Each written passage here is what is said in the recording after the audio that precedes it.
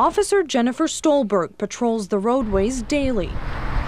But her job comes with a heavier load than the average Michigan State Trooper. Stolberg is part of a specialized field called the Commercial Vehicle Enforcement Division. We focus on unsafe vehicles, unsafe drivers, any loads that are overweight, oversized, overwidth, over height.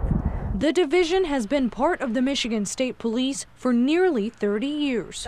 We tagged along with Officer Stolberg to get a sense of the duties. Sergeant Kevin Dowling says it's no easy task. Highly specialized, takes a special set of knowledge and special skill sets, from the security of the load to the braking systems to the tires to the driver requirements. Like every other trooper, Stolberg graduated a 20-week police academy and successfully finished 17 weeks of field training.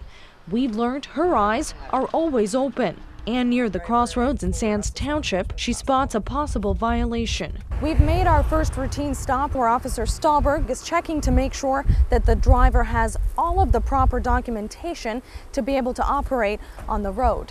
He does not have his driver's license with him. He does not have his medical card. In this case, a remote control on the truck is also broken, a serious violation. I am going to write him a citation.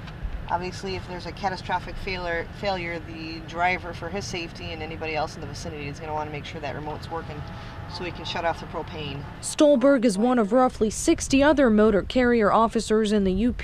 And the good news is she's recruiting for more. To learn how you can get involved, head to our website, uppermichigansource.com. Ana Simovska, TV6 News.